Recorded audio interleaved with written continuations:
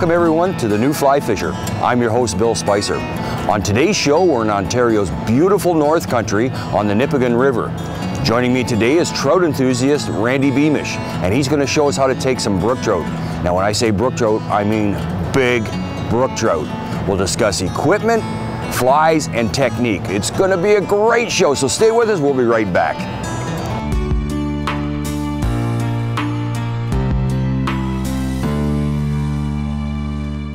On today's show, the New Fly Fisher crew is in Ontario's beautiful North Country in the town of Red Rock.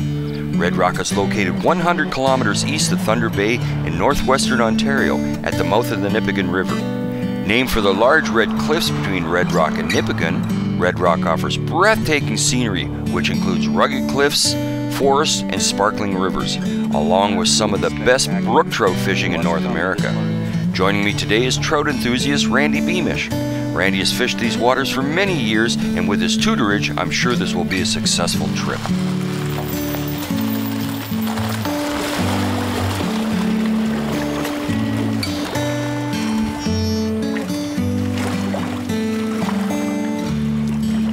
Well, let's get out there. I'm excited to get going on this.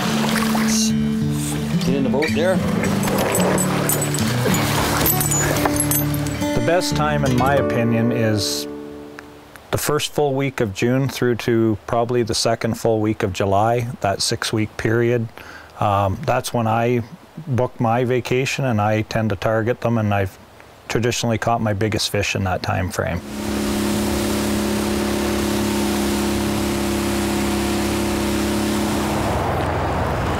Now what I'm doing is I'm casting at a 90-degree angle from the boat and then letting the current bow the line like that.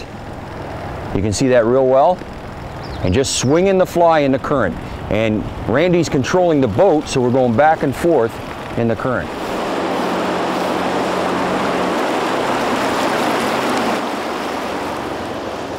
Oh, fish on. First cast in this area that Randy just brought us. We got a seam here from slow water to fast, and a first drift come by. All I did was nothing and brought it around, and this fish just wham. There's no doubt about when you get the hit. So I got to put the boots to this fish and try to get him away from over there, because we must fight it behind us. Yeah, we got some serious white water behind us here. We got to be careful. We're going to go straight ahead with this fish. Okay. Unless it really forces us out of here. He's a good strong one. Man, oh man, they got such power. You must come up to Nipigon River and try this. Big head shake, big head shake. They're huge brook trout. Anybody that's into brook trout is going to love this. Look at the rod going. Look at the rod going. Oh, yeah. We got good water conditions for landing. We got really good water conditions right now. They allowed the water level to drop. As you can see behind me, there's a dam, and the water level is controlled by it. Earlier, we had really high conditions, and they've since then dropped it down. And this is another big fish.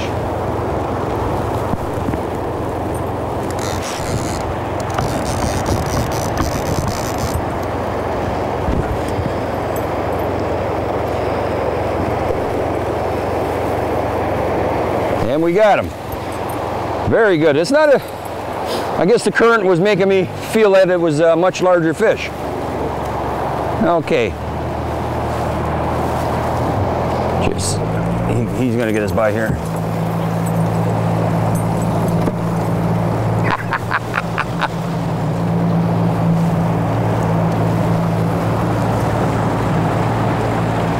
Oh, it's a decent fish. What's about 18 inches? Oh yeah, 18, 19. Beautiful fish.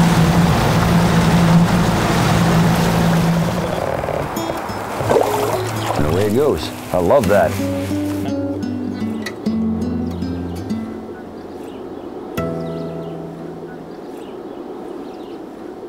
What I've been doing, which is working very well, you feel the hit and you move the rod upstream like this. And that is your hook set. Now there's another hook set that they got, and if you watch my hands, it is this. I got my line here, you pull back and move up. Again, I'll show you.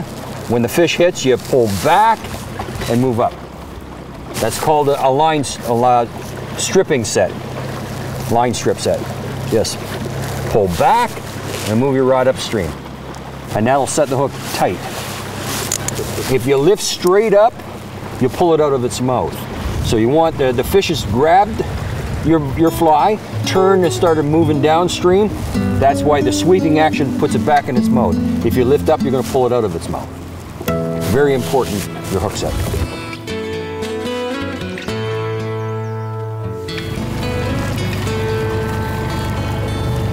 There's one. There we go. Fish on. Good man, good man. And we've taken it in a pretty good spot here, haven't we? Where we got some room to fight it. Yeah.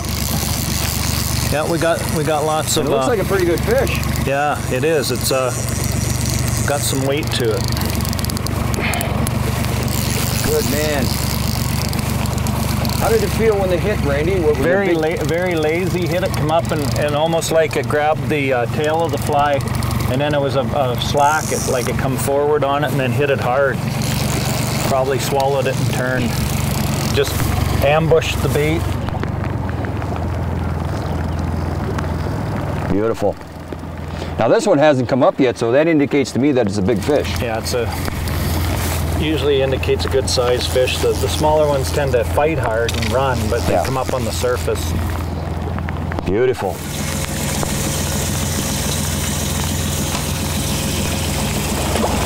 And we have that very nice fish.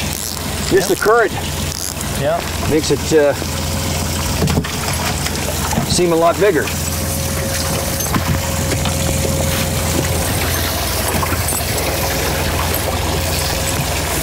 The nice thing about the well is the fish is now going to settle down. We can handle them without hurting them, and it's just an all-around great idea.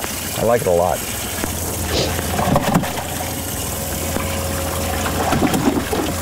And my buddy John's fly, but it's got kind of battered up there, hasn't it? Yeah, we're gonna have to comb it out. Yeah. These are not stocked fish. Every one of the fish that we got today are wild. That's the nice thing about it. So it's very important that we protect this industry. Wonderful.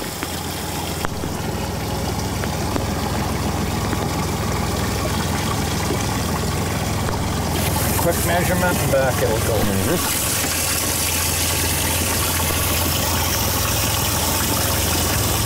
I'm sorry, I've done something with my glove and I don't know what I've done. That's a 20-inch fish, 20 and a quarter. Now, go along with it. Beautiful. Oh, I like it. There it goes. Excellent. There's a trough, drops off. It's kind of like a hump, just about the natural lay of that hill in front of us, that point. And then it'll deepen over there, deepen here, and then it fades out back into that shoreline. So. Oh, this is a decent fish. Actually, now I'm having a little bit of trouble now seeing him, and he's going to run. So I'll get him on this side of the boat now. Yeah, we're okay. I just want to kind of get out of this boily current before we try to land them, and I'm going to swing around and circle them just to get them above the boat again. Okay. The biggest thing is when they get below the boat, the fly will tear out. Okay. You see fish in here that hardware anglers catch, and they force them and rip their mouths. There, we're good now. This guy's just coming up now. He's gone back down to the bottom again. That is a beautiful fish. Oh, this is actually quite a nice fish. Yeah. Now, would that be above average or average? That's a little above average. He's tagged. He's been tagged by somebody. Which is good. This goes down to the tag. Here, I'll help you out there. No, I'll hold it. Okay. There we go. Now we got him in there. That fish being 21 and a half, I weighed it the other day when I sampled it, and it's a rough 5.6 pounds. Now that to me is a record from myself. Biggest brook trout I've ever caught is 4 3/4 pounds. So I'm really excited about this. Yeah. This is just a wonderful area. Oh man, I love brook trout fishing. Just a point to make too. This is the third time this fish has been handled by anglers. So it's not catch and release definitely works. You know, it was initially tagged by another angler. I captured it, I believe, last week on the 12th, and I have data written down on it. And then Bill captured it again today. So this is just absolutely the best. As far as I'm concerned, this is a must. A fish taken from here is a fish gone forever. So that's one thing you got to remember. There are other areas here where you can go and have a meal if you would like. If you want to take a fish, it must be over 22 inches, and it can only be one fish. So I think the rules are really paying off, and I'm all for them. okay. We're gonna be very gentle with him. He's in good shape. The water's very cool. I can feel him on my hand here. He's gonna take off. So lovely specimen, male brook trout.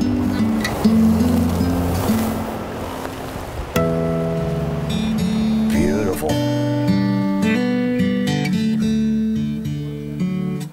A select number of anglers have been trained and equipped with tagging guns to implant a small, numbered tag behind the dorsal fin in any brook trout that they catch and can safely return. Upon release, the number is recorded, fish measured for length and girth, with weight if possible without stressing the fish. A punch sample is taken from the dorsal fin. This eventually will grow back. Also, a scale sample is taken and put into an envelope. This is used to determine the age of the fish. Additional information such as location, date, and fish health is also recorded.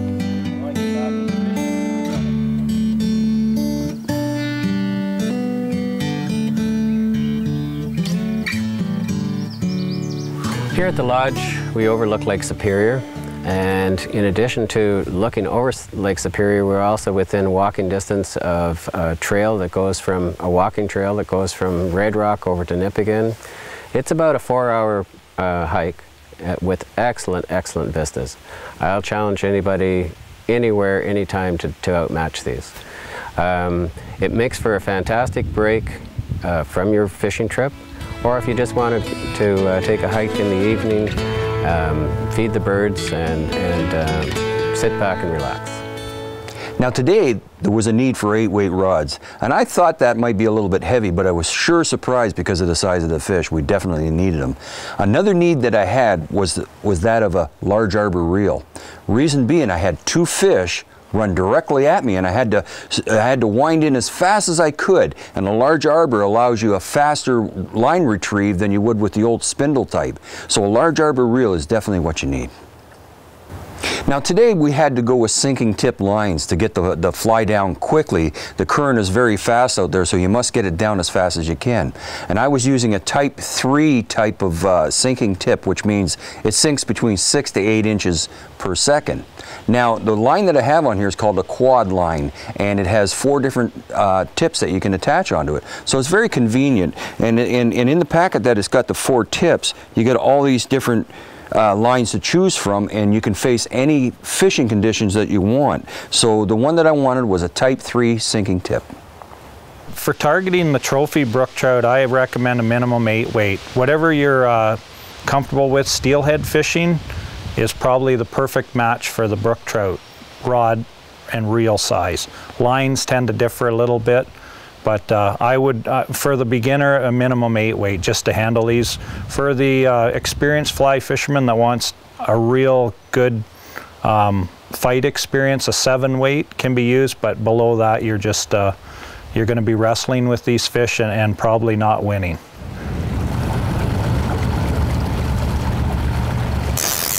Yeah, Randy called it. He says we're going to take a fish at this corner, and what we're shooting at is these points where the current breaks across them.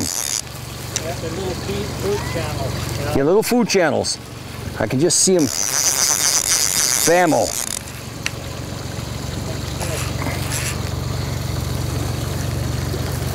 Now, Ready? Okay, that's okay. That's okay. I still got it. I don't like chasing them with We didn't touch him. He's going to be coming up in a second here. I'll get him in. And we got him. And this is a good fish again. Oh, that's a hog. Oh, That's a hog. this is dynamite. That's a big fish. And back in, and I like what you're doing there, Randy, with the net. You just put it, he's putting it right into the live well without touching it. So we're going to try to handle this as little as possible. That's a very nice fish. Now, what would you say it is, Randy? Oh, honest 6 pound. An honest 6 pounds. Honest, probably. Well, It could be something, huh? Could be bigger. It's This is just such an incredible fishery, folks. You really got to come up here to the Nipigon area and fish the Nipigon River itself. This isn't just a good fishery, it's a fantastic fishery. You knew off that point we were going to take one, didn't you? Yeah. We better keep tabs on where we're going. We're starting to speed up pretty good here. 22¼ inches. That's a nice fish. We're gonna go over into the calmer water here. Yep. We can tag it. What a beauty, Bill. And it's just starting to rain too. Settle down.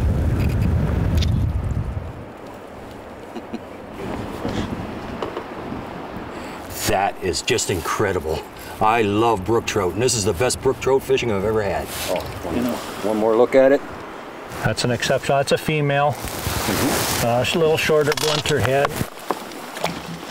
And, you know, very, very pretty fish. A little dark, still colored up from the fall, probably. And probably a little older fish. So. And away she goes.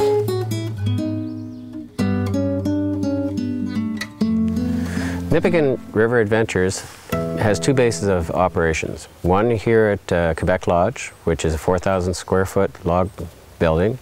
And we also have cabins on the Nipigon River itself, which is about a half-hour drive from the lodge here. At the lodge, we have a huge living room, dining room. We can accommodate about 10 people. It's very rustic in the fact that the furniture and the setting is rustic, but very, very comfortable. We have internet access as well as satellite TV, and just a nice place. If you closed your eyes and thought, where do I want to end up at the end of a day's fishing, sitting in front of a fireplace and overlooking Lake Superior, this is the place to come to.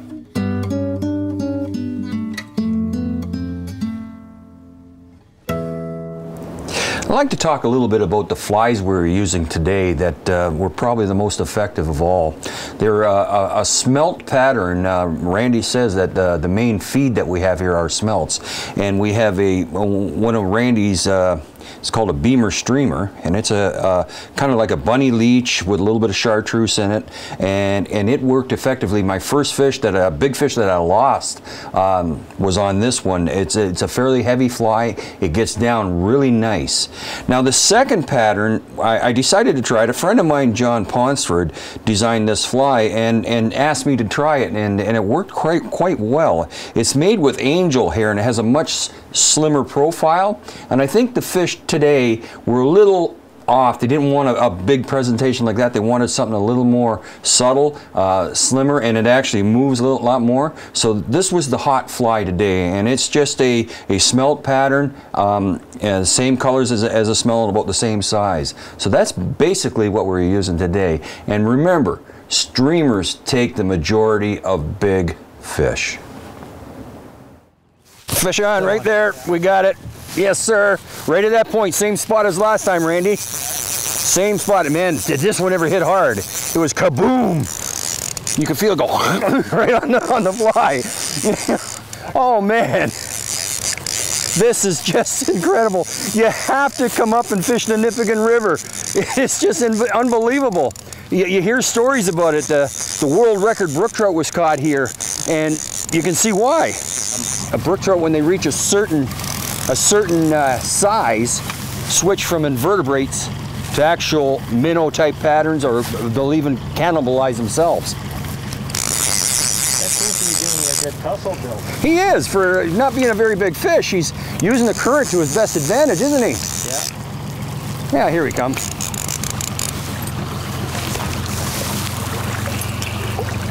That's a nice fish.